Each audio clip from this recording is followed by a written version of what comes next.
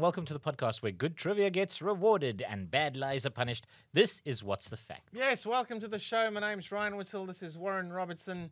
And today, yeah, man, it's island style, man. Yes, welcome to the show. Yeah, man. Do you like I honestly, I saw you arrive like that, and then I thought, oh no, it's incredibly cringy. And then you did the intro. Yeah. And people tuned off. They just turned off the podcast. They were just like, I'm not here for that. Well, you know what the show's about. It's about Bermuda, Bahamas. Come on, pretty mama. Yeah. Key Largo, Montego. These are probably places in islands. Jamaica, Kokomo. Right. So the whole podcast is about islands, but people know that if they've clicked on it. Because they've seen the thing, yes. Yeah, and surprisingly, this has actually been a relatively easy one to... It has been. It's rich. Kind of come up with facts, yeah. Goes in many weird directions, wonderful directions. There's history. There is the natural world of it all. There's murder, suspense, intrigue, and I just mean like actually between us. It's been a setting for many, many wonderful bits of art.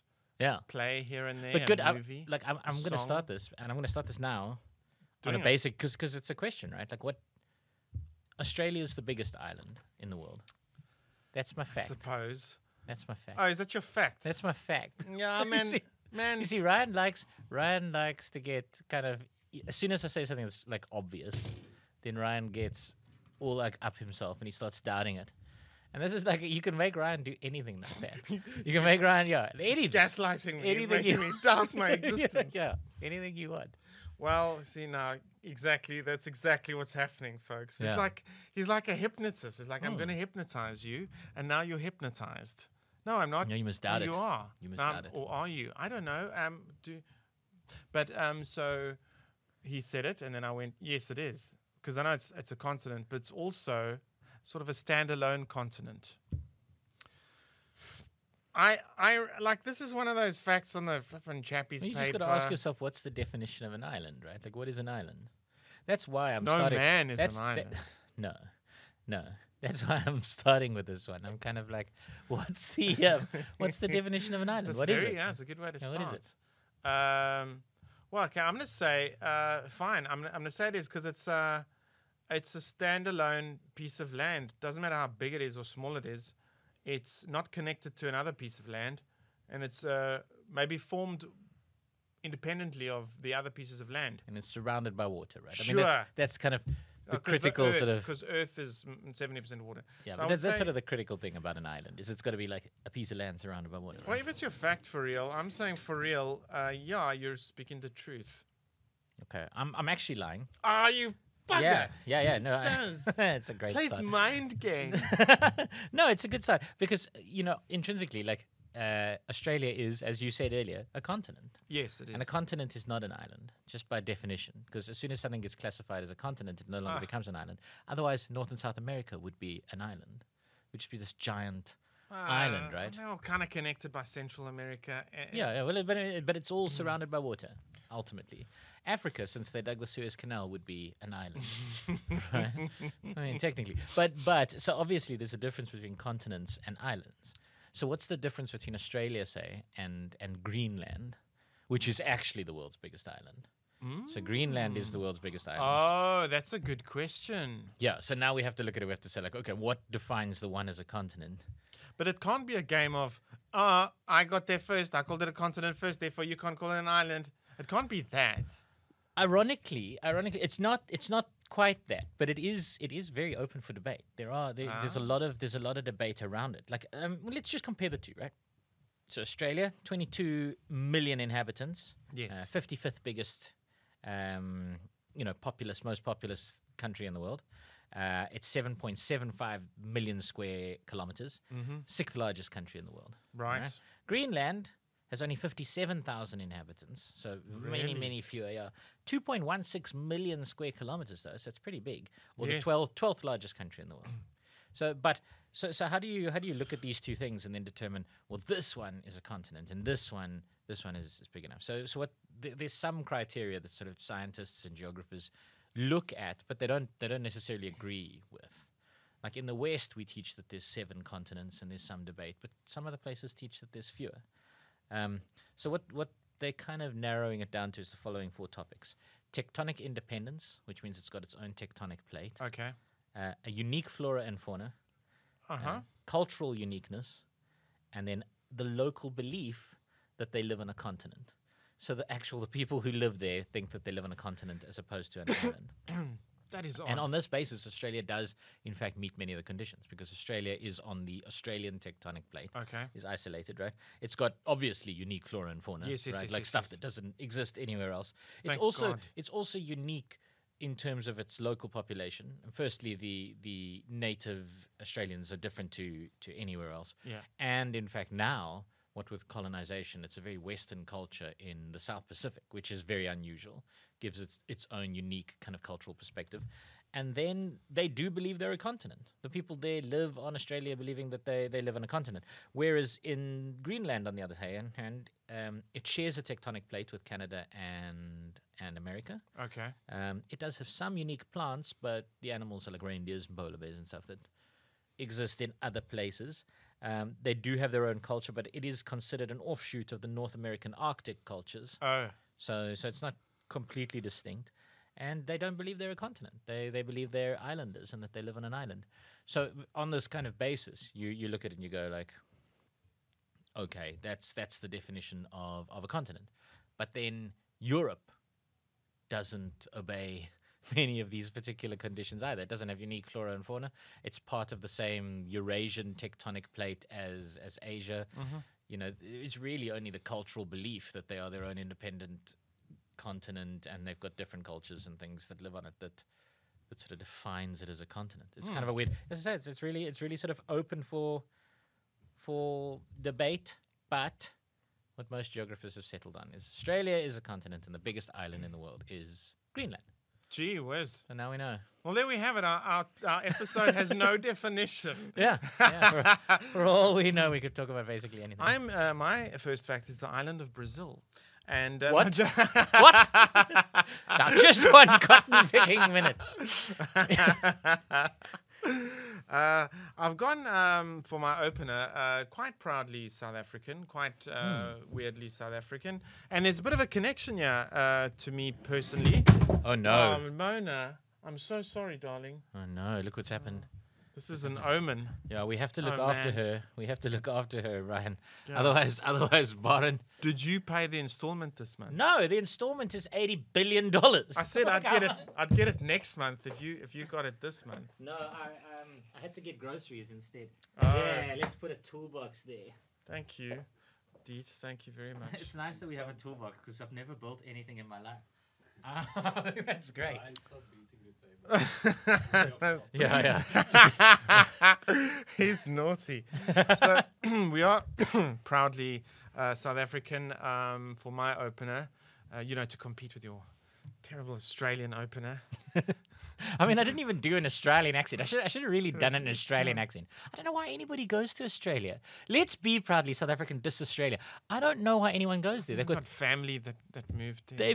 They've got a lot of racists. That's what like a lot. South Africa's racist all moved there, yeah. Joking. And then they have 2 cultural attractions. The one is a giant building that looks like a napkin at a fancy restaurant, and the other one is a bloody big rock in the middle of a desert. Yes. I can't think of any other reason why. Charles and Diana went there, and then she was to Uluru. Is it Uluru? Uhuru. No. I mean, what's it used to be called. It used to Uluru. Oh, has it got an it used to be called. name? It used to be called Ayers Rock, but they've changed it for much the same reason we changed Port Elizabeth to Ibeta. I see. Right. There was once a very funny meme. The dudes said, "Hey, sure." The Sydney Opera House looks so beautiful this time of year, and it was a photo, and it was actually the Good Hope Centre in Cape Town because it's Yeah. it looks similar in its shape. Oh, it was so funny. So your Australia opener, and I don't mean Alan Border. Hey. Cricketer. No, I saw what you did there, but didn't he bat down the order a bit? You did, shucks, man. Yeah. Matthew Hayden. There we go. Matthew Hayden. Oh, look at me. My South African opener Marsh is a beautiful thing. It is the Marion Islands or Marion Island because there's Prince Edward Island as well. Our military annexed it in 1947. Nice. We had to fight off 3 fur seals and a penguin, and the skirmish lasted about half a day, but we managed to Let's be arrest honest. that penguin. The fact that we won that is a big step forward for us, because we recently went in to help Lesotho with some riots and got our butts kicked by the rioters. So the fact is that was a glory era for us. Unlike Australia, hey, who got their butts kicked by an emu. By emus, yeah, remember? Oh, shucks, I remember that. Anyway, good. so yeah, we beat the fur seals. So my connection there is when I was at Urban Brew, at some point they did a documentary, and people from Urban Brew went with the researchers on a ship. I think it goes from, is it PE or Cape Town? I think it's Cape Town. But it goes there, and then you have to kind of stay on the island for 6 months. So the only activity on the island is, it's quite a proudly South African environment story, because it is the world's largest protected nature reserve, if you like, because it goes out into the ocean. And everyone's agreed, and, international community agreed. But if you look at the space that it occupies, it's one of the world's largest sort of protected marine things. The whole island, you can't live there. It's only for research purposes. So there's quite a few researchers on the island at any given time. So we had people who actually went and filmed there, and we spoke to them, and they stayed there for 6 months. 6 months. So it's a weird experience. What happens to you psychologically is it's very solitary. It's the places where there's mad. It's always windy, but mad. It's like Gordon's Bay, but just worse. There's no bowls club on Marion Island. No, there isn't. That sells you like a 20 rand pint. Yeah. Not allowed to. You're not allowed a bowls club. I don't think so. No 20 rand Castle Lager. And it's like nippy all the time. It's chilly, and it's only scientists walking around measuring things, taking things. But it's a beautiful thing, and they're doing some seriously amazing work there. Weather work systems, meteorology things. They're measuring the original hydrogen line when the beginning of the Earth began. I don't know how they're doing it, but good luck to them. What do they do with all the data? No, all the sperm. The poo. Because those guys must be going there, and they must be 6 months. Yeah, I think. Must be rubbing one out quite a lot. I think they send a little bit of everyone, if you know what I mean. You have to take your dirty guys. Just welcome to Marion Island. Here's your rubbish bag and your 14 boxes of tissues. You whatever you take out, if you know what I mean. Whatever you put in this bag, and you take it with you when you go back to Cape Town. So a mate that I work with, Rory, he's cool. He works with Michelle, who's busy watching right now. But Rory's sister did the 6-month stint. Okay. And I chatted to her the one night as well. Do you guys know Rory? You know Rory. Rory's sister. He works with Michelle. And it was like, despite the solitude and the weird isolation of it all, and it's really hard. I know. I was just talking about that. Yeah, but you go almost through like a weird kind of, almost a depression. Like, oh my God, where am I? What am I doing? What's life about? Because there's no Wi-Fi. Yeah, and then there must be Wi-Fi. I'm not sure, but then you go back to normal life, and something calls you back. They all want to return. Have another go at Marion.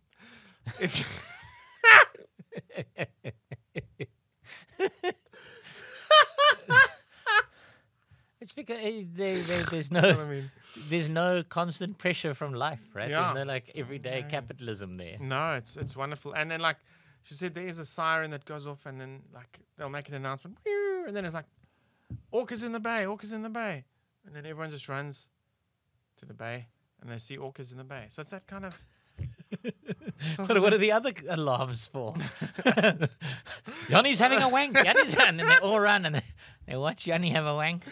And so it sounds lovely. It's a big place in the world to look at the sea life, the birds, the seals. I'll get to my fact now. They did once have a problem with this. It sadly used to be an island for sealers and whalers, and they brought mice with them, and they fucked up the island. Mice. So they thought, oh no problem. Let's bring some cats. Then they're like 70,000 cats. No more mice. And the pectorals were getting fucking fucked. Excuse my language.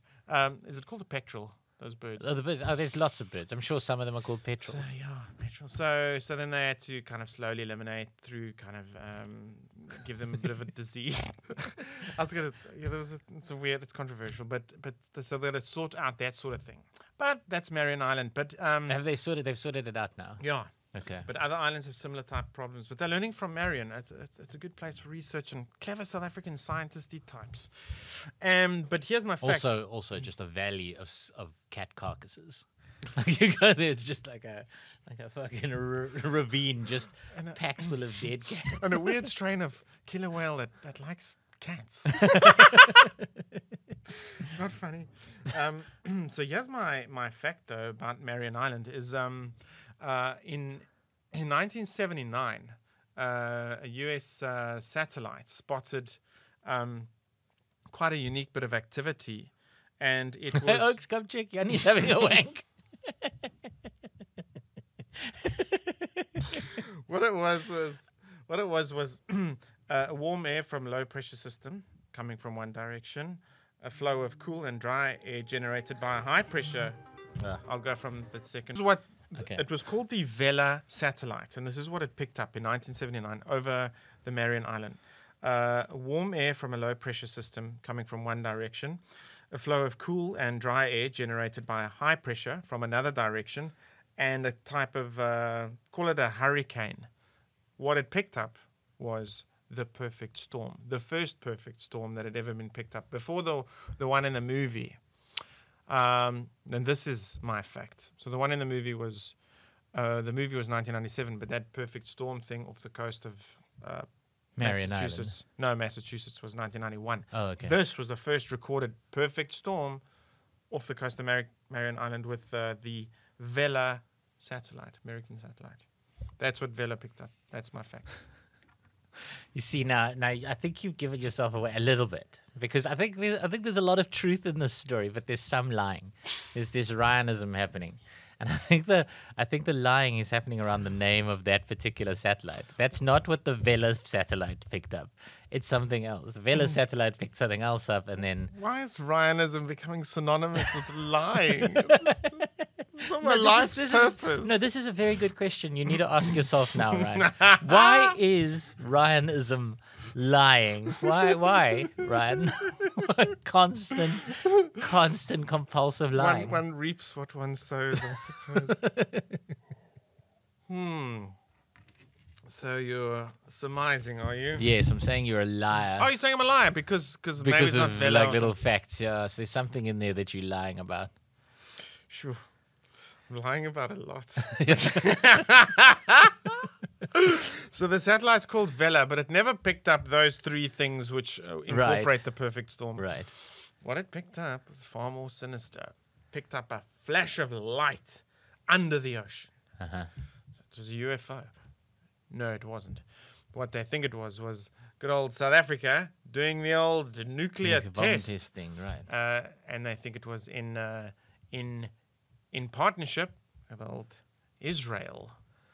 It's not a very good marine sanctuary if you're letting off nuclear bombs. Like, as far as I'm aware. It's not nice. Yeah, it isn't. The killer whales go, ooh, which means fucking shut up. No wonder the mice became a problem there. It killed everything else. Cockroaches did so well after 79 on Marion Island. Yeah. Well, look, I can tell you there was, this is all allegorical, but there's a lot of people say things like, oh, well, during apartheid, when South African sanctions happened, it was amazing how good Israeli wine was during that period. Because Israeli wine, South African wine was getting flown into Israel and then slapped and labeled as Israeli wine labels, and then sold out like that. So there's a lot of those sorts of stories. So if there's a rumor that the South African government and Israel were building a nuclear bomb together, I can believe it. And I suppose it's like, hey, what are you doing testing that stuff? What? It's our territory, huh? Come on. Look, it's a lot. That speaks to the generosity of the apartheid government. Everybody says the apartheid government was one of the worst in the world. But if they were so bad, wouldn't they just have dropped it on us? To kill all of us? So, yes, you get that point. Well done, I was lying. There was no such perfect storm in Marion Island. But that is the actual 3 criteria for a perfect storm. I try to throw you off big time. I mean, you threw in some facts about a perfect storm. You threw in some facts about a nuclear bomb, which is very exciting. South Africa is still the only country to voluntarily give up its nuclear arms. Ah. Yeah, only country in the world. Yeah, we gave them all up. We handed Proudly them all South over. African, hey? Pelindaba, they're by hearties. Yeah, right. Yes. Right. Yeah. Anyway, I've all right. You've gone kind of proudly South African and sort of local with us. Well, I've got a little fact for you. I've got a little fact that's even more personal, Ryan. It's even more personal. I'm gonna say there's a place called Ryan Island, and not only is there a place called Ryan Island, it actually holds a very unique record. Oh man, this rings a bloody bell. Of course it does. I've heard the name Ryan somewhere. Where could it be that you've heard the name Ryan? Ryan Island. You said it's a personal story, personal because me, or maybe have you been there? No. I'm just saying because it's called Ryan Island. Oh, nice. Obviously, it's named after you. That's not part of my fact. So there's an island called Ryan Island, and it holds a record. It actually holds a very particular record. That's my fact. Wow. It's not only is there Ryan Island, it's a very special island, Ryan. Just like there is a Ryan, and he's very special. See, you wouldn't lie about that. I wouldn't lie about that. No, I do think you're special. I am gonna say that it's true. I've heard Ryan Island somewhere in my head. Gonna kick myself of where it might be. Where in the world? Where in the world is Ryan Island? Where in the world? Ryan Island's in the middle of Frank Ocean. Okay. Come on. I'm gonna say it's somewhere in Newfoundland, Canada. Hit me. I'm saying it's true. Your fact is true. What could it possibly be? What's its record then? If it's in Newfoundland, have a guess. Okay. Guess maybe it's like it's a record like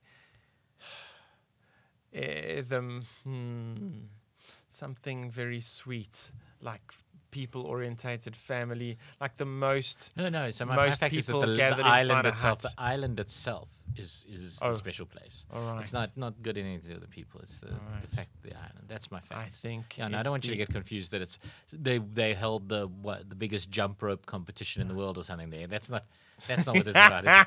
This particular island holds this tug of war game ever. That's right. This particular island is actually special.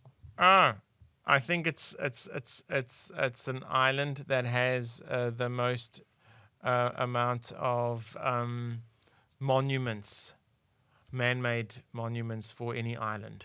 So the island itself is special. The island, not anything people Not did, even right? people Not anything people did. The island itself is my fact, right? Yeah, that's my fact. That's why you need to think about this before you decide whether it's true or false. It's not the world's biggest cheesecake was made there. It's not it's not even that's where people were like the birth of mankind or anything. It's got nothing to do with people is what I'm saying. It's got to do with a very particular the island itself. The most dormant volcanoes. Okay.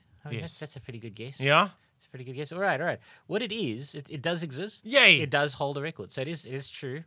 What it is it's Michigan's Isle Royale is a national park. Michigan. Yeah, so Michigan. So Great Lakes Yes, in the northeastern side of America. Yeah. Michigan's Isle Royale is an island national park in the middle. Sort of the north. Lake. Yeah, it's in the northwest corner of Lake Superior. Yes. Right? This particular national park is 2,201 square kilometers of basically like nothing. There's no roads there. It's only accessible by water. You have to kind of take a ferry. It's a 3-hour ferry ride or a seaplane. Like this is how you get to this national park. There's literally nothing there, but it's so big, 2,201 square kilometers, that Michigan's island, this Isle Royale, has its own lake called Siskiwit Lake, and in Siskiwit Lake there is an island, and it's an island called Ryan Island.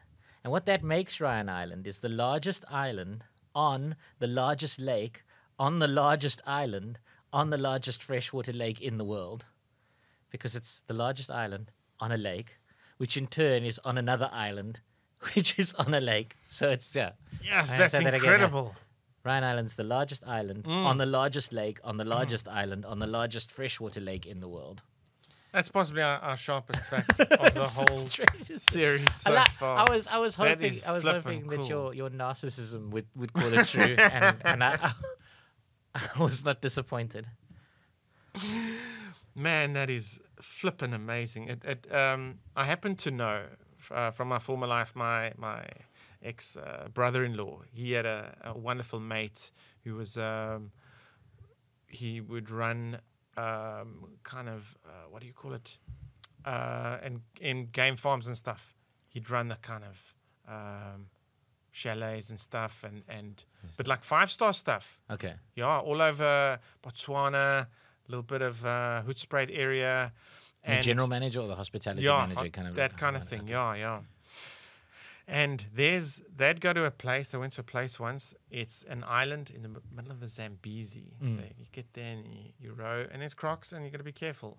You get there, and then you get to the island, and then it's this awesome experience where you there's a bar open 24 hours a day, and you just write on the slip when you take something out. And they play some music, and the Oaks will put out some chow and braai and stuff, and it's this. It sounds like the movie The Beach, except it's in the Zambezi and there's crocs. But besides that, it's like the movie The Beach. It just sounds like there's nothing. It's just a party in the middle of a river. You gotta get there with a thing. Can you imagine the commute home? Like, you think your normal commute home drunk from the bar. Like, is that Sunday afternoon feeling. Try catch an Uber. No, you gotta. I was gonna. Stop it. I know. No more for me. I've got to row 4 hours to get home. So incredible.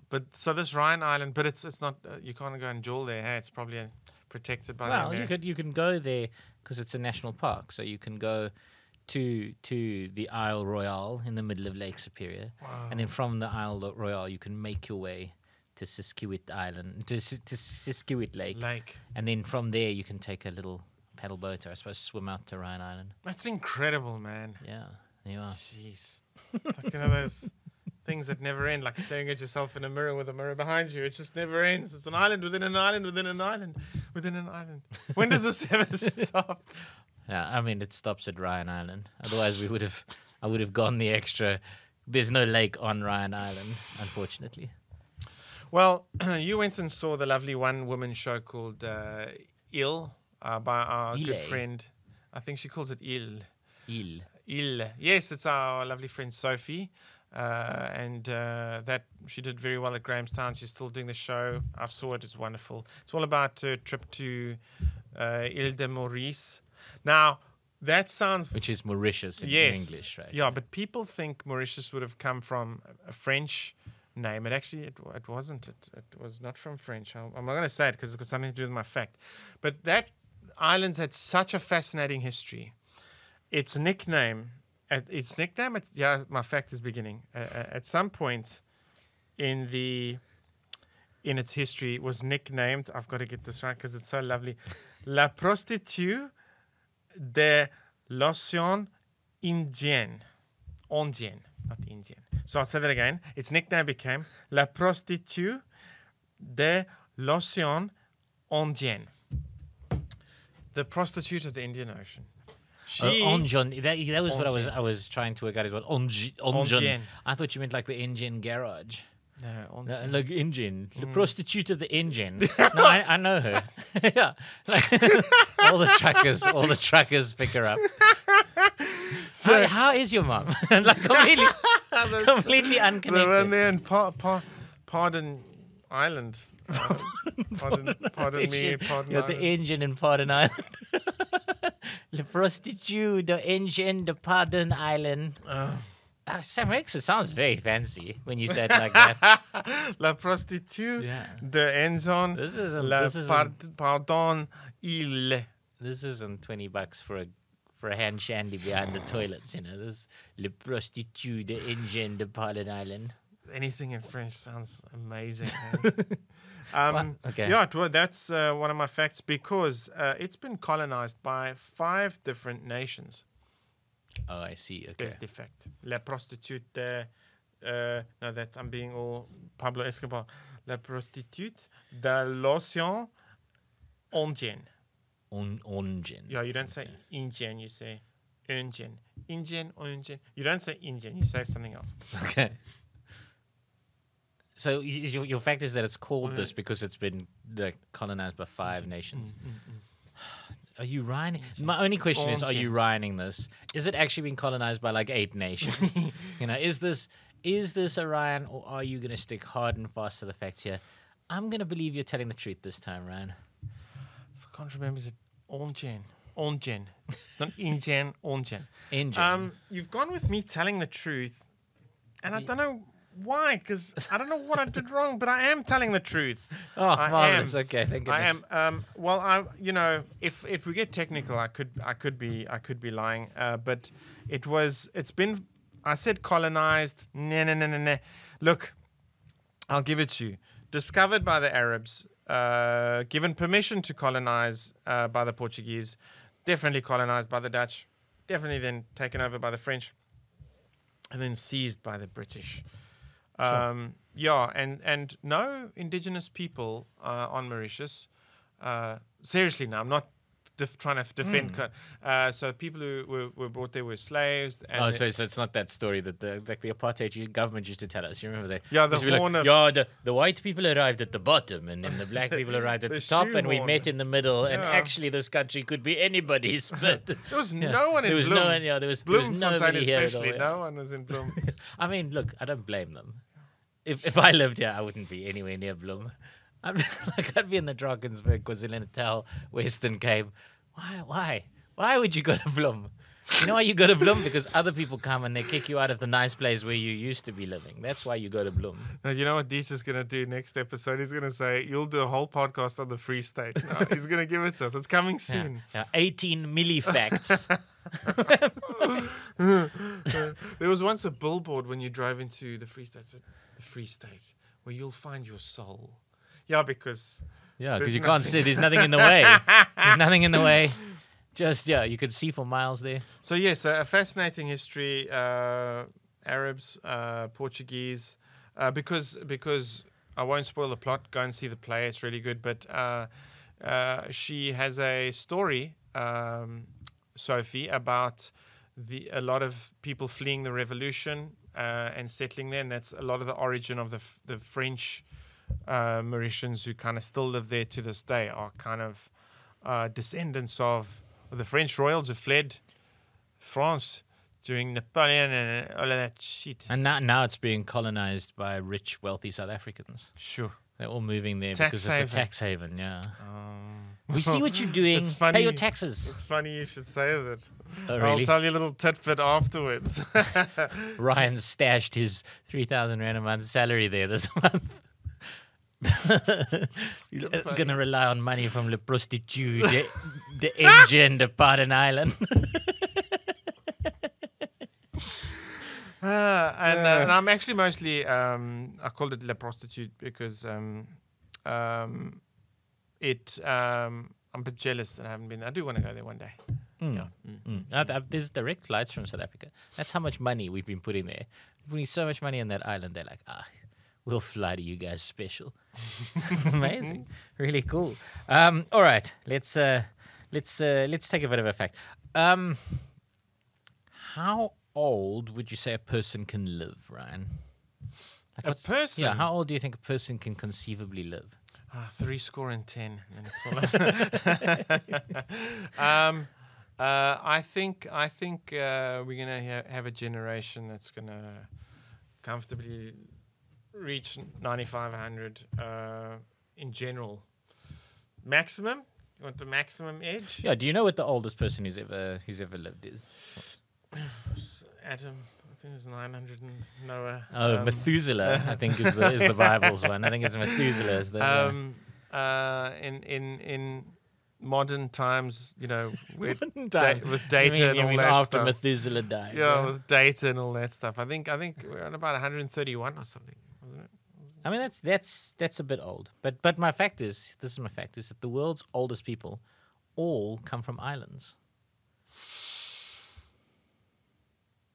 Oh. Oldest, and by oldest I don't mean like oldest now. I mean the historically the longest lived. Really? The people who've lived the longest all come from islands. Well, it's funny. Just the other day, I heard a weird fact about a people group. And A people group, like a crowd. a tribe of people. Okay. Who well, did you know, for some weird reason, Bulgaria has got one of the highest rates of longevity and stuff in the population. I'm not talking about general longevity. I'm talking about quite specifically the people who've lived the longest in the world ever, in the history of the world, that we can record, that we've got actual records for. Because there was a South African woman who was like, no, she's 163.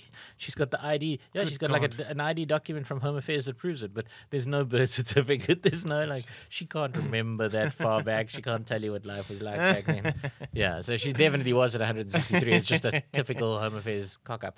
But I'm talking about people who documented they are definitely, they reached this age. They're definitely like, so I'm saying the oldest people, all of them, come from islands. Shit. The fact I heard just the other day was a tribe in Pakistan, and they put it down to them eating apricot seeds.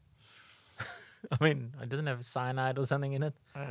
The seed, so it's inside. You must crack open the pip, and inside is a seed, and you're going to eat that. In Britain, they celebrate their centurions. You know, if you turn 100, then the Queen sends you a letter, and then you get a personal. I mean, she doesn't anymore. Telegram. But I suppose now King Charles sends you a little letter. Oh, congratulations! You know, and then the news services will descend on your home, and they all want to know the one important question. You know, what did you do? How did you reach this venerable age? You know, what is the secret to longevity? And over the years, people have said things like, "Oh, I drink a glass of cider vinegar after dinner," or and the most recent guy just said, "You just don't die. You just wake up every morning, relentlessly not dying." When my great granny, the Jewish one, she was living with my granny in Vereeniging, and when she turned 90, then the mayor of Vereeniging came to visit her for tea. Ah, I mean, it's almost like the Queen, right? Yeah, she was a lady mayor. Her name was Marie Huguenot. She came in her chain and everything. Even Marie Antoinette Huguenot. and then the newspaper article was so weirdly written. It said Marie Huguenot came. She might not be the Iron Lady because she looked like Maggie Thatcher. Might not be the Iron Lady, but she comes from a region that produces iron and steel.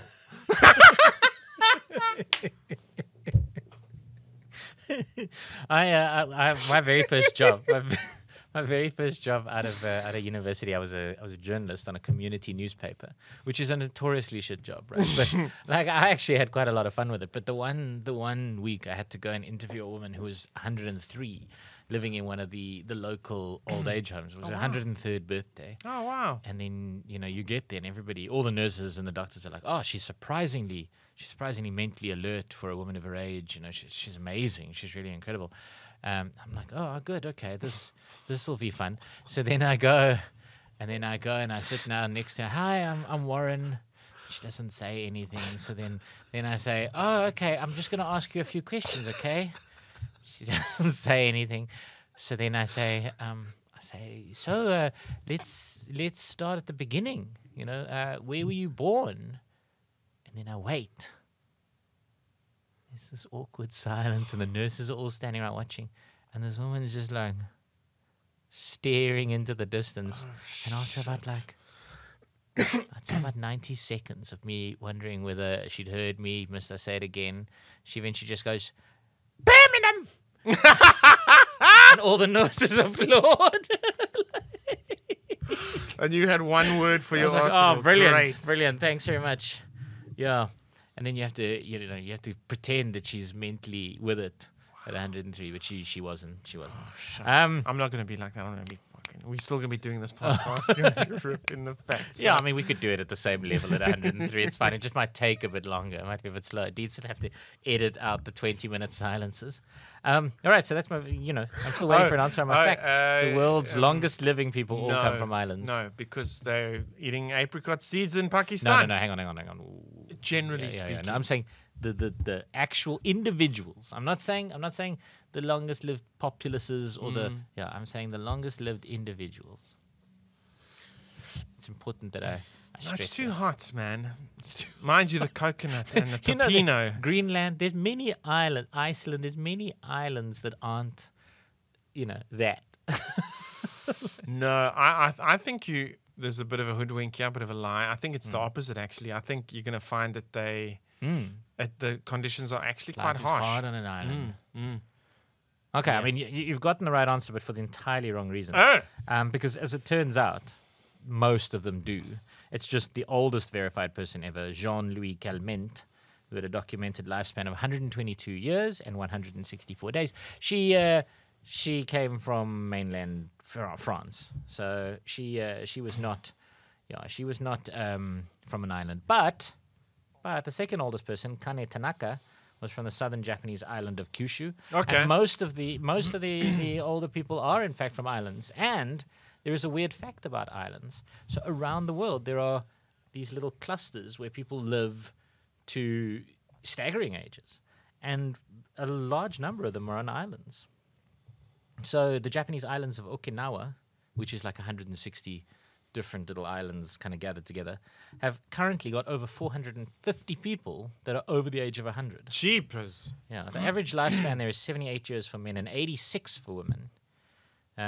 Sardinia is the highest percentage of people living to 100 or beyond. There's all this rage about what do they eat. That's right. So Yeah. there's a big discussion, right? Lots of fish, lots of vegetables. So yeah, and they think they're taking things that are basically like removing oxidants from our body, but they're not 100% sure exactly why, because the people in these different island clusters are eating kind of different things. Then there's the Greek island of Icaria. 1 in 3 Good Icarians lives past the age of 90. So Icaria. yeah, so like. They're named after Icarus. Isn't it part of one of the Greek mythology? I don't know if it's named after that, but yeah. So it's actually a strange thing. So aging and age it's an interesting point, right? So like every species is subject to an intrinsic rate of bodily decay. There's we reach a maximum age, and what medicine has been able to do with humans is it's been able to keep us younger for longer, but then at the end of our lives, we suddenly speed up aging and we still meet this intrinsic rate of bodily decay. So with humans, that maximum age is supposed to be 97. We're supposed to be able to, like an absolute outside, we're supposed to be able to reach 97. Because while you look at the stats, so they've done all these studies and they show that like an 80-year-old man in Italy now is as healthy as a 60-year-old man in Italy was at the beginning of the 1900s, so Good 1909. Lord. But So modernity has had an impact. yeah, eh? so you get to be younger for longer, but then as you kind of near that intrinsic rate of bodily decay, you sort of crash. And it's different for every species, So flies have got a, very short space where you get kind of bowhead whales are 200 years, And, Wow. and it's just different for all of these things. And biologists have got a name for that kind of speeding up of aging that happens towards the end. It's called the compensation effect of mortality. And they've been expecting, they've looked at all the studies and they've sort of said, well, this is the thing. We can't get older. But what they've also noticed, interestingly, is that humanity's done a strange thing since the 1970s, is that we've actually defeated that. We're starting to. So in the 1970s, they thought our absolute intrinsic rate of bodily decay would lead us to all dying at 89. Sure. But since the 1970s, we've actually pushed it out to 97. Gee whiz. And they don't know why. They don't. They assume it's got something to do with better diets, safer environments that we live in, less kind of robust lifestyles, I suppose. But yeah. So humanity is defeating a thing that is universally true across all species, and they don't know why. And quite often, it's these people living on islands and eating these kind of strange diets. I think one of the factors is community. I mean, it's I think communities, if anything, gotten worse, right? Like, hasn't it? I mean, didn't the old people, they would used to have their family gathered around them and looking after them and all of that? You'd move into the house with your kids and your grandkids and if anything, the fact that we palm our elderly off on old age homes and things should make it worse. Anyway, Jean-Louis Calment, by the way, there's a great story about her that some people may have heard, but in 1965, she was 90 years old and she had no heirs left. And what she did was she signed a life estate contract on her apartment in central Paris with a civil law notary named André-François Raffray. And she agreed that basically if he gave her 2,500 francs, which is about 380 euros, every single month, then she would leave this beautiful apartment to him when she died. She's 90 years old, so André-François Raffray thought that this was a great deal. He died 30 years later in 1995, by which time she'd received more than double the amount the apartment was worth, and she was still going. His family was locked into the contract. They had to keep paying her. Word. Yeah. In 1985, she moved into a nursing home, having lived on her own until the age of 110. Yeah, so then she died in 1997. Jeez. So yeah, 2 years after Raffray died. But yeah, they asked her about it. They sort of said, what's about this deal? And she said, in life, sometimes one makes a bad deal. Yeah, so 122. But yeah, so she's pretty cool by the sound of things. Absolutely. But yeah, she's a real anomaly. She's a mainlander who actually holds the record. But most of those old people are from Ireland. French chick, eh? Just gunning it. Just literally just doing it. Will not die. Yeah. Wine and chocolate, like something like that. Something weird and cheese. Who knows? Yeah. It's those three things. So cheese is something that is shared amongst all of these, and they're looking at cheese as being one of the reasons. They're thinking there's possibly something in cheese that's extending life.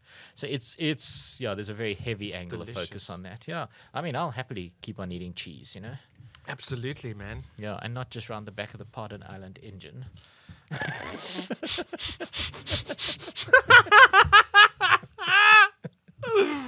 They do have a lovely Seattle coffee there, I must say. Do they? Do they? Oh, nice.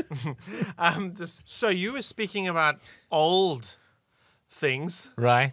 Like humans. I'm going to talk about new things, like new islands. Okay. Like, did you know? Here's my fact. Then we'll talk about it. But in the South Pacific, off the coast of Tonga, in 2014, there wasn't an island. And then in 2015, there was an island which was about 1.7 kilometers by 1.4 kilometers a year later. That is my fact. That an island just came out of the sea. It was like a volcanic thing.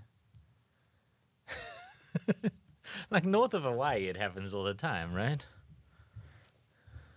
Does it? Yeah, because Hawaii's on a tectonic break where the plates are moving away from each other. Yeah. So the magma comes up from the sea, and then it causes the Hawaiian Islands.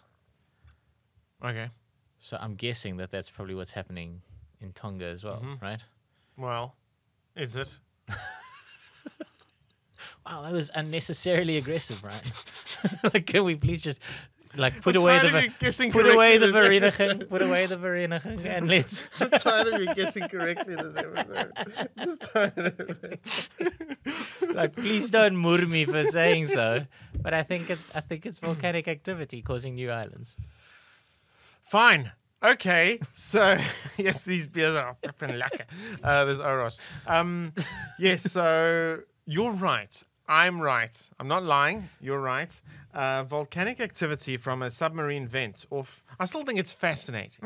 Off a submarine vent off the Tonga Hapai volcano has recently created. We're very sorry to anybody watching this from Tonga. Yeah, without a doubt, offensive. It created an island 55 kilometers off the coast of Tonga in the South Pacific Ocean. The new island was formed as a result of a 6-week eruption. Amazing. Erupted physically, which officially ended January 2015, on the 26th of Jan. As a result of erupted magma and vast plumes of ash, which reached heights of 9,000 meters, the island, which is yet to be named, this is when it was written, this article, in 2016. Okay. It's an unnamed cone-shaped island, was formed spanning, as I said, 1.7 Ks by 1.4, reaching an impressive 100 meters above sea level. As the island grew rapidly, it joined onto a smaller neighboring island, Hunga Hapai, and stopped about 60 meters short of connecting to a second island. So you're right, they kind of join up a little bit. Hunga Tonga, both of which have had their, that was the island that didn't quite reach Hunga Tonga. It had its flora and fauna devastated by the eruption. And he has another little thing about it. The new island is thought to be composed mainly of scoria, solidified basalitic lava filled with gas holes. I like that. Filled with gas holes. And so many Like gas... Vereniging. Just full of gas holes there. And clearly defined layers of wet ash, which were deposited close to the vent and can be observed in pictures taken of the new island. The island also boasts a vast green sulfurous lake. One visitor to the island said there are thousands of seabirds, all kinds, laying eggs on the island. So I mean, I love that. So, I mean, if there's seabirds laying eggs and they're going to poo on the island and things are going to grow because they pooed, and there's going to be fauna and flora on this massive thing, which was 1.7 by 1. You got yourself a new island. We can all have an island one day of our own. That's literally what I was thinking while you were talking. I was like, I wonder how they, like, if it hadn't connected with the other islands, I wonder how they determine who owns that. Do you just, like, the first one to row out there and be like, Baggy, put a flag in it, you know. Mine, you Indonesia, it's my independent country now. Because, I mean, you know, it's like supply and demand. So old Richard Branson with his Necker Island in the Bahamas, he thinks he's so fancy because he purchased his own island in the Virgin British, not the Bahamas, the British Virgin Islands. Hello. Okay. British Virgin Islands, because there's also the US Virgin Islands, okay, close to the Bahamas. Necker Island is his thing, and he watches the little turtles hatch, and it's his little thing. Oh, what a dick, watching the turtles hatch. Sitting there with his billions of dollars, watching the fucking turtles hatch. I got me a daiquiri and a surfboard, and I'm watching my own turtles hatch. These billionaires. Outrageous the way they go about watching turtles hatch. But imagine he's like got in there, he thought he's one big, and then all these islands have to pop up, and then we just grab one for like 15,000 K from Seif. Richard. From Seif Noordhoek. Yeah. We got one for 15K, and you Richard. You know? There are places in the world where you can buy islands for basically the price of a flat in Cape Town. And I mean, there's nothing on them, and they're relatively small. You know, you'll get them, they're like, 100 meters by 100 meters or something. But, like, I think Greece has got a lot of these sorts of nothing islands that nobody wants to live on because they get to, like, 45 degrees in the summer and they're flat and there's fuck all on them. So, I mean, you know, owning an island is not intrinsically, I think, an impossible thing for people to do. Just owning a nice island, that's the, you know, you can own one with a sulphurous lake and 1,000 birds laying eggs, but, you know, like a nice one with white sandy beaches, and that's the real trick. And this island is called the Nectarios. Oh, why is the island called Nectarios? Because Nectarios live there. Right? I'm pretty sure that's a thing. I would be prepared to bet that is a thing. Man, what a wonderful world it could be, man. Look, to any government, if you give us an island, we'll market you on the podcast. Absolutely. Well, and what we'll do is we'll even stop the podcast in the middle to do a bit of a like an advertising spiel about your country. Yes, absolutely. Just for just one island. We're not greedy. We don't want one each. No, we'll share an island. Yeah, it's fine. Be lovely. It's fine. Yeah. Got to get over my seasickness. It's going to be such a great retirement. All right. So, do you know why the Canary Islands are called the Canary Islands? Did you ever see that movie? Was the Carry On Columbus? You know those Carry On movies? Because I'm not 90, Ryan. Okay. Well, who saw the Carry On movies? Me, my mother. Whoopsie days. My mother said, "Oh, this is funny. Sit down and watch this with me." To watch ladies get their breasts out. Yeah, they did. They were popping into bed with each other, and there was a lovely scene I'll never forget. There was so it was Carry On Columbus, and it was like the Spanish Empire type of thing, and it's like she literally said, "What's wrong with you?" My husband, She literally said, "What's wrong with you, Mavis?" She went, "My husband, the Count, has got the Canaries." "Oh, I'm sorry to hear that." No, he's been made governor of the Canary Islands. Just that sort of clever humor. Yeah. My husband, the Count, has got the Canaries. "Oh, I'm sorry to hear that." "No, he's governor of the Canary Islands." Anyway, do you know why they're called the Canary Islands? No, I don't. But Good, let me tell you. Are the canaries on the island? Is this your fact? Yeah. No, my fact is that the Canary Islands are called the Canary Islands because a language there called Silbo Gomero is spoken that is comprised entirely of whistles, and that gave it this bird name.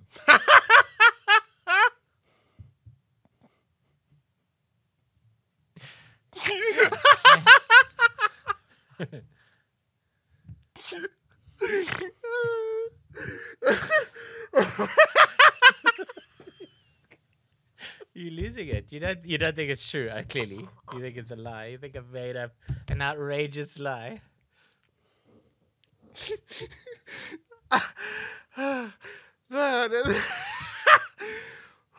Now, let me tell you a little bit about Silbo Gomero.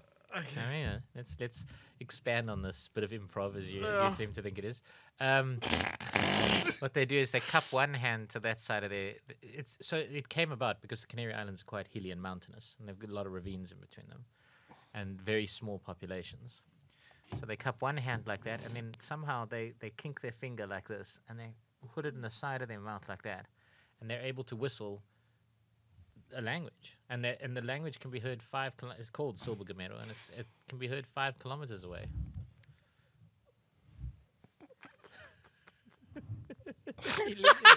You're losing it, Ryan. You're losing it. Speakers of Silbo Gomero are going to be very offended with the way you are reacting to their language. Anyway, that's why the Canary Islands is called the Canary Islands, because of this strange whistling language. Okay. That's sweet. It's such a wonderful little thing that you've contrived there. It's wonderful. It's so sweet. It's funny. And well done. It's fucking funny. Love it. No, it's big time bullshit, but it's wonderful bullshit. It's wonderful bullshit. I mean, it's true.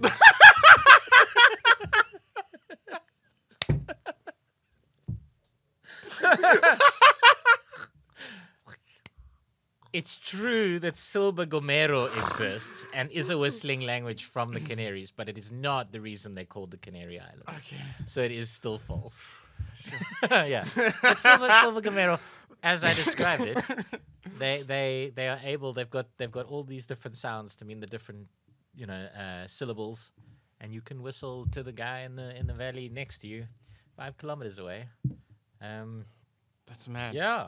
Yeah, and it's very isolated. The Canaries, they're quite a way off the African coast. Yeah, so they're quite close to somewhere Spanish, between Spain and West Africa. Yeah, and they're a Spanish territory. And what's the other island that is sort of in the Madeira's kind of in the middle of nowhere. Madeira's off the coast of Portugal. But it's quite a way away. Yeah, it is also a bit. Yeah. But anyway, so Silbo Gomero. The Azores is another one that's kind of. You're just gonna name island chains. That's the name of the I think the show. Azores is actually an interesting one because I think it's halfway between kind of Europe and America, and I think it used to be like a signpost or a sign. Once you'd passed there was like miles a Shell of ocean garage and bugger all else. Yeah, yeah, exactly. Next Azores. Is 18 days of sailing away. Yeah. It's like the Harry Smith of the Atlantic. yeah. Some hook there with a wimpy. There's a Nando's. And a trampoline for the kids. Seedy hotel that you can't quite work out who's going there. And also, for some reason, a couple of emus. For the kids. To Anyway. Fuck. I'm trying to pay this language the respect it deserves, right? It's linguistically unique. I mean, hills and valleys, it almost died out. Yeah, it almost died out. But then they made it compulsory at school. So now 20,000 people speak this strange whistling language. Who governs this place? Spain. Yeah, Spain. Yeah. So this particular, so it's on one particular of the Canary Islands. It's actually the second smallest of the Canaries. It's called La Gomera, where this language Silbo Gomero is spoken. So it's not a general Canary Island thing either. Look at you, you're losing it. You're losing it. I got. Suppose you know. Just, a language of whistling. In the Canary Islands. But you've been on Main Road here. Let's call the taxis with a whistle. No, Yeah. Yodeling, you've heard of yodeling? I mean, this is almost like sophisticated and civilized yodeling. Because let's be honest, yodeling, same purpose. Really? Talk through the hills and the valleys, to communicate between the hills and the valleys. But instead of just whistling various notes, you have to. Fucking moron. This is more sophisticated. I like it. Actually, I went and I had a bit of a look around. I didn't know that was the purpose of yodeling. That's really fucking silly. I like yodeling, but I didn't know that was originally because of It was how people used to flirt with each other across the valley. What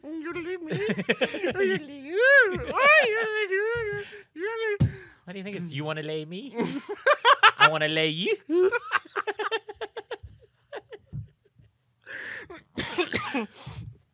Oh my gosh.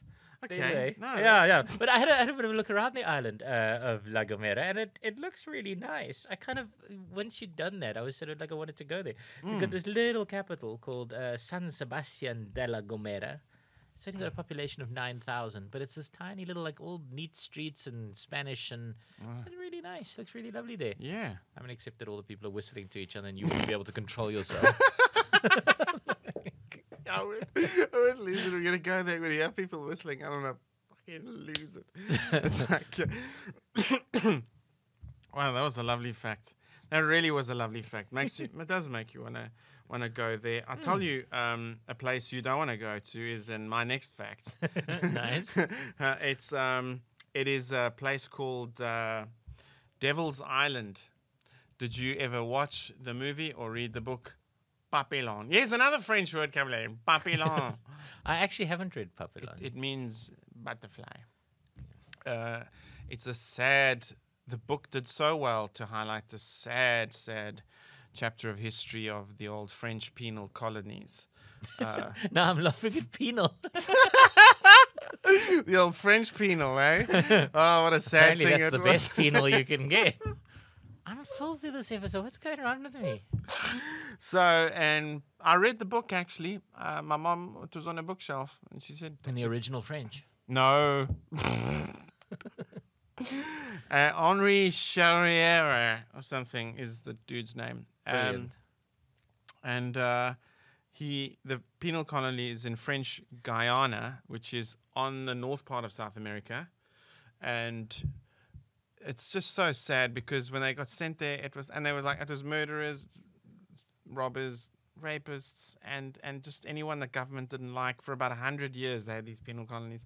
And only 10% survived the first year. It was like so I had this shit. image of this guy arriving.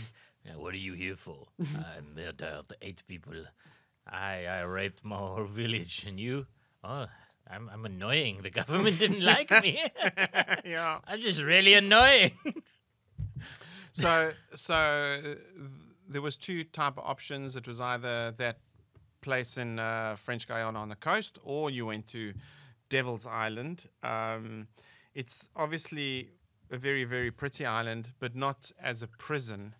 And my fact is that in his book, he describes the whole book about the thing about the Papillon, the book, was we don't know what's true or what's false, but there is a lot that's true. Like he was a penal prisoner, and he went. I bet he was. He escaped numerous times. That's documented, and he ended up in Venezuela, which is to the left of Colombia, and which is to the left of French Guyana, to the west of. So we know, yeah. Yes. So we know he did escape and he went there, but he tried many, many times. My fact is he escaped from Devil's Island using coconuts, according to the book. Like what, tying them together in a raft? Or signaling to a passing ship?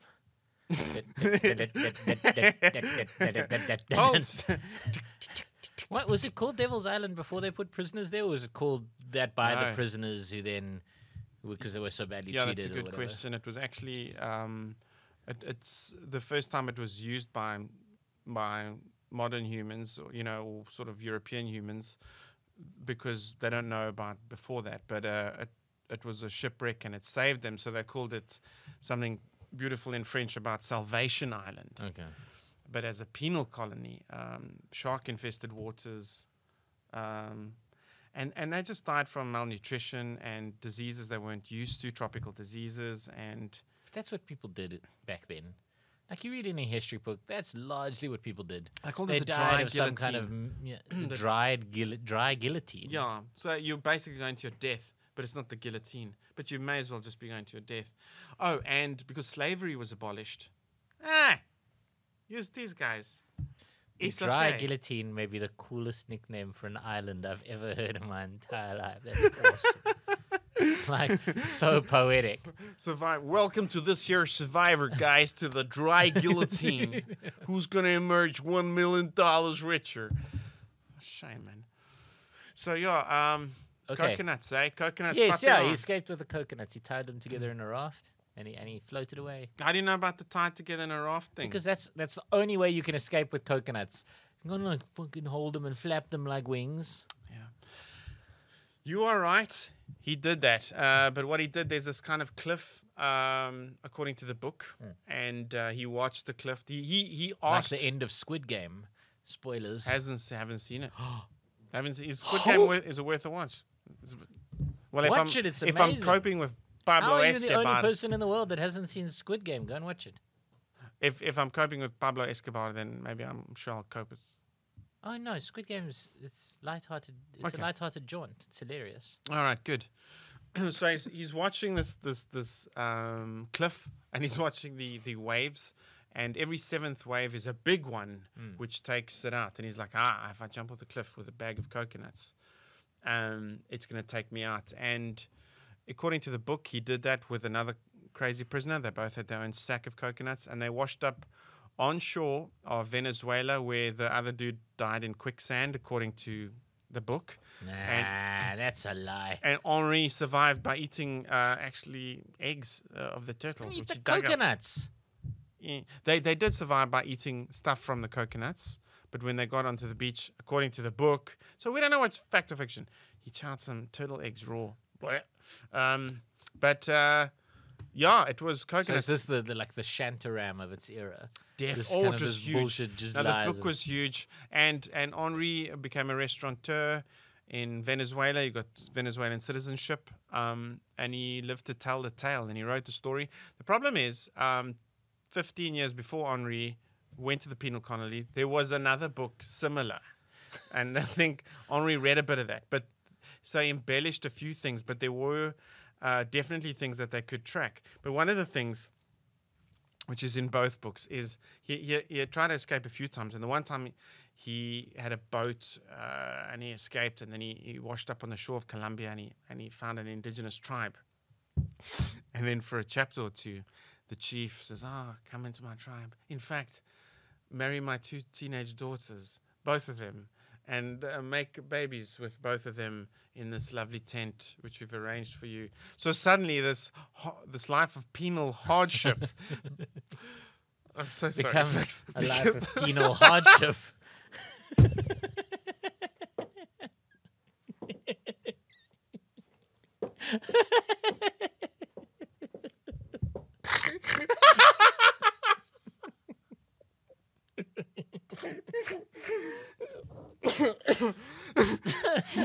Well, exactly. And it's like, yeah, but it goes from, difficult prison, harsh, to Right. erotic fucking fantasy of, yes, we'll make, like the ladies have presented a tent for you. Flowers. There's 2 teenagers who really want to get pregnant. Off you go. Henri, welcome. Our guest. Nice, Our guest. nice. Our guest. I mean, it does sound a lot like Shantaram. Shantaram is very similar. All the locals loved him for his weird Australian ways. Turned out it was all lies. It was like James' phrase, all the little pretty things, or whatever it was. Oh, that But I'm thing. glad we're talking about literature, because that I believe takes us to multiple choice now. Yes. And my multiple choice is about a very famous, classic literary novel called Treasure Island. Ooh, I'm gonna use Robert my- Louis Stevenson. Yeah, and I'm going to use my classic format for the multiple choice. And one of these facts about the first edition of Treasure Island by Robert Louis Stevenson is a bloody great lie. But which one is it? One of these is a lie. Which one is it? And it's specifically about the first edition book. Right? So, 1, it was first published as Treasure Island or the Mutiny on the Hispaniola. Yeah. 2, it wasn't just the name that was different. It was also published under the pseudonym Captain George North. 3, that first published book also included the signature of renowned pirate Captain J. Flint on the map. That signature was forged by Stevenson's father, Thomas Stevenson. And 4, the book is the first recorded use of the now famous idiom, the proof of the pudding is in the eating. Wow. My word. Okay, so the mutiny on the Hispaniola rings a big bell. Yeah, it was a big bell. So the reason it would ring a bell is because the ship that they sail on is called the Hispaniola. Yeah, right. Yeah. So I'm saying that it wasn't released the first edition. If you're looking for a first edition Treasure Island, you're not looking for a book that's called Treasure Island. You're looking for a book called Treasure Island or The Mutiny on the Hispaniola. 2, you're also not looking for it by Robert Louis Stevenson. You're looking for it by Captain George North. Inside the cover, there is a map of Treasure Island signed by the legendary pirate Captain J. Flint, but that signature was forged by Stevenson's father, Thomas Stevenson.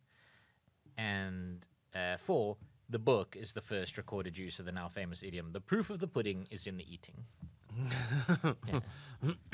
I'm going to go with the one that's a lie is the second one, the Captain George North. Yeah, I'm going to say I like the fact, I think you're telling the truth about the proof of the pudding is in the eating, that there was a map and maybe the old man forged the signature. And yes, the mutiny on the Hispaniola just rings a big bell. I think I listened to the audiobook with my kids at some point. So yes, I'm saying the author in the first edition was not Captain George North. I mean, are you sure? I mean, the others are quite outlandish. It's a lovely fact. It's a lovely multiple choice question. I'm going to go with it. Good.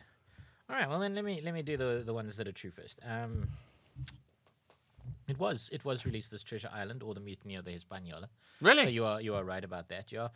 Which is actually better than the original title Robert Louis Stevenson had suggested for the book to the publishers. He wanted it to be called The Sea Cook.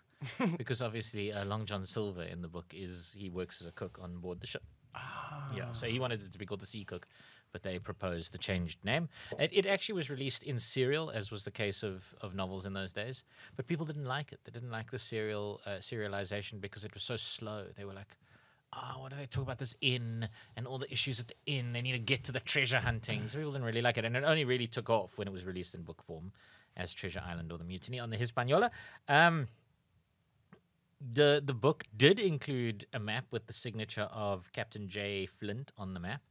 But here's the thing. And that signature was forged by Stevenson's father, Thomas Stevenson. But here's the thing. Captain J. Flint is only a renowned pirate because he was invented for that book. So he was invented for Treasure Island. He was Long John Silver's former captain. Long John Silver tells stories about him. He names the parrot after him as a kind of a mockery.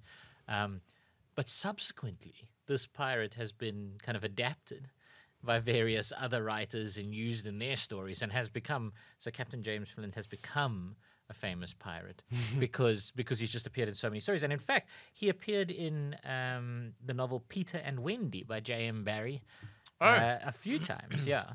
The first mention is in a passage introducing Captain Hook's pirate crew. He says, "Here is Bill Jukes, every inch of him tattooed. The same Bill Jukes who got 6 dozen on the walrus from Flint before he would drop the bag of Modores." Yeah. The second mention is as Hook is attempting to intimidate the darling children and the lost boys, but is heckled by his own inner demons. "I am the only man who barbecue feared," he urged, "and Flint feared barbecue." "Barbecue, Flint? What house?" came the cutting retort. So those are the two. Like Flint actually catches a mention in Peter Pan. Yeah. But it goes on. If you saw the series recently, Black Sails, that was filmed here in South Africa, Captain James Flint is obviously one of the major characters, as is Long John Silver. And then the book was first published under the pseudonym Captain George North. Yeah, really? yeah. Some assume Why? that this was because his wife Fanny thought the book was beneath her brilliant husband. She sort of said he was better than that. But I mean, he initially Jeez, Fanny, that's harsh. well, the story is so he initially wrote it a chapter a day because he was telling it to his children as a bedtime story. I think of maybe a child as a bedtime story. He would write a chapter and then he'd tell that night's chapter to his child as a bedtime story. And what drove him on, he said, was that his child loved the story so much. And then he reaches chapter 15 when they get stranded on the island and he didn't know what to do. And so he got absolutely like writer's block, and he went for a while to Switzerland by himself, where the writer's block cleared, and he finished the book and obviously then made himself really famous. But yeah, so the lie is that the book was the first recorded use of the phrase "the proof of the pudding is in the eating." Yeah, that saying is believed to have debuted in the 18th century English language translation of Don Quixote. Oh, really? The phrase was introduced by translator Pierre Antoine Motteux in lieu of Cervantes' original maxim, "Alfred de los huevos lo verá," or "you will see when the eggs are fried." So yeah, the proof of the pudding is in the eating. There you are. That's where it comes from. Don Quixote, not Robert Louis Stevenson. Yeah, I like that kind of in a series. Charles Dickens did that with everything. Yeah, all of his books, yeah. Oliver Twist is definitely was in the newspaper. Books, eh? Yeah. That's why as standalone chapters they're quite charming. There's a beginning, middle, end, and it's charming. But it also, that sort of established the way that writers write now. You know, they try to leave you a little bit of a cliffhanger at the end of each chapter so that you want to read the next piece. You know, you quite often find yourself 20 chapters deep in a book simply because of that they've got constant that nice little trick. Yeah, a cliffhanger thing. Yeah. Well, that's a lovely multiple choice fact. That's really, really lovely. And I'm also I've chosen literature. I've gone with The Bard. Firstly, can you think of another Shakespeare play that takes place on an island besides The Tempest? Because I'm going with The Tempest, which is actually my favorite Shakespeare play. Where's Othello set? Othello. It's not in Italy, is it? I mean, no, it's The Merchant of Venice. Yeah, no, but I think it is. I think it is Italy, but it's could be an island. Could be well, The Tempest has Italian connections as well. It's definitely a Mediterranean island. It doesn't state the name of the island, but there's the Duke of Milan and the Duke of Naples or something like that. So it's one of my favorite. I really the one I know best is the Scottish play, and also know which is set on an island. They're all, well, any one of them that's set in Britain is set on an island, right? And then Hamlet is quite good. I'm also lately very fond of A Midsummer Night's Dream, but The Tempest is my favorite, and it goes into like when we think of what this episode has been, in my humble opinion, very interesting because islands they capture your imagination. I mean, obviously Treasure Island. And then I was looking into like the Swiss Family Robinson, but before Swiss Family Robinson was Robinson Crusoe. Right. And there's always these questions, and you want to get to know people. What would you take with you if you were stranded on a desert island? And why an island? You know, and it's like we all want our piece of land, but it's also the solitude. But then there's the sadness because you long for a relationship, but at least there's this sense of control. And when you've got The Tempest by Shakespeare, you've got a dude on there he's had a trauma in his life. He was betrayed, and now he's considering revenge. But he's got the sense of control because there's very few entities on this island, and he starts to control them, and then he starts to reenact or act out his revenge. And I just love that kind of simplicity that you can actually. It's not a crazy Shakespearean farce where there's 20 characters running in and out and off stage, and it's like you lose track when the lovers are doing this and who's Midsummer Night's Dream. Yeah. No, it's not that. It's like you can actually feel the dude's thing. You can keep track of what's happening. Yeah, it's a good place for a story because it is an enclosed environment, right? Like there's nothing in, nothing out. This is what it is. Yeah. And so my question to see how well you know The Tempest, if you do, in the beginning of the play, which of one of these characters wasn't on the island in the beginning, and they are, of the 4, Prospero, Sycorax, Miranda, and Caliban. One of them wasn't on the island. Prospero, Sycorax, Miranda, Caliban. I've literally studied this. So Prospero's the mage, right? If I remember correctly. He's the main guy. And then Caliban's the beast that lives on the island. Kind of the strange servant. So then you've got Sycorax and Miranda. I would imagine Sycorax is some sort of local... Miranda. Miranda's the one who's not... Yeah, because I seem to remember that. So the Tempest is about... There's a shipwreck, and then people kind of land on the island, and then they have to pretend that they are not who they are, and there's a lot of cross-dressing and a lot of confusion, and people end up falling in love. Comedy, and they end up falling There's in love magic, and they end up falling in love with people of the same sex, as shockingly as that is.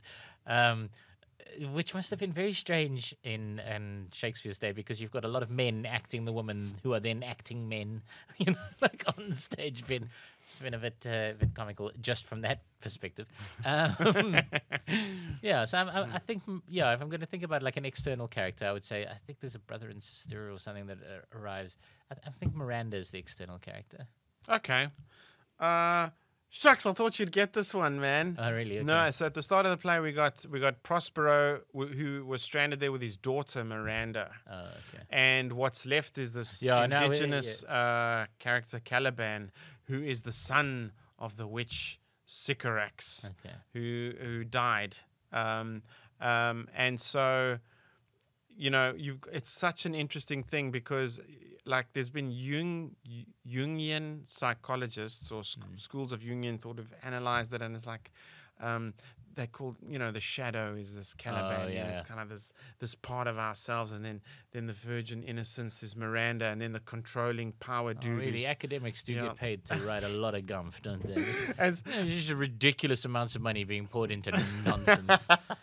But universities have got squandery levels of cash. Who's paying someone to write that crap? But why I think it's my favorite is because if in life you think you've been through a terrible time and you're treated badly, then something inside you wants to act out the revenge. And for Shakespeare, he saw himself as Prospero because he was a writer, and he played God a lot. As Prospero used magic and fairies and he's the mage. So that at least I remember correct. And then, but at the end, he gets his enemies in and he forgives them. So who's the external character? Sycorax. Oh, because she was never there. Well, she was there. She was mentioned. She was there. She was a local. She was a local until she died. No, Ryan. She was never in the start of the. I said at the start of the play. I'm calling at the start of the play. The start of the play. Sycorax is dead already, but she's mentioned. But she's still a local. You were asking, is it locals play for local people? You were saying who's the outsider? Who was there at the start? Oh, who was there at the start? Yeah. Okay, is that what you said? Did you use those particular words? Oh, people are going to have to rewind and double check. So what's going to have to happen, right? You're making them get off their butts and move just their like mouths. rewind. Jeez. Shame. No, so at the start of the play, I think that's how I phrased it. It was those three. Clever. Oh, but here's why I like Clever. it. Because he technicality. Prospero reconciles with his enemies, and then he takes his book of magic at the end and he throws it into the ocean. And it was Shakespeare's final play. So he took his arts, which was writing, and he threw it into the ocean. So he obviously saw himself as Prospero, and he had played God so many times. I didn't realize it was his final play. I thought it was quite early. I thought it was just after Romeo and Juliet. It was his final play. And apparently the players in the Shakespearean company, or whatever they call themselves, knew it was his favorite and buried him with a copy of it. Oh. Yeah. So me, that's got a lot of baggage from the past that needs to maybe reconcile with enemies, Needs to become a wizard on an island and then throw your wizard book in the sea. Yeah. I can tell you which wizard book you need to throw in the sea. It's not for you. It's not for you. Very heavy. It's a very heavy book. Anyway, that was good. Thank you very much, Ryan. Yes, what a lovely episode. Thanks, Dee. It's a good topic. Thank you for sticking around. Please share, like, click. We're going to be introducing some sort of Patreon thing soon. Good. We will, Yes. yeah. Buy us a burger. Yeah, kind of. It's called Buy Us a Burger. Buy us a house. Buy us an island in Greece is what it's called. Yeah. So because we want to hear from you guys. What are the things you like? What are the things you don't like? Please put them in the comments. Let us know. Yeah, we'll talk about anything. Really, we really will. Yeah, we no. really will. Ryan's life is very empty. He's got a lot of spare All the time. Yeah. Thank Gordon's you very been- much, and we will catch you next time on What's Thanks Fact. so much for watching, and if I don't see you tomorrow, then good night and good evening, and You always mess that up. You want to have a catchphrase, you can't even do your catchphrase. It's like, what the fuck is going on in this podcast? bye, Good night. everybody.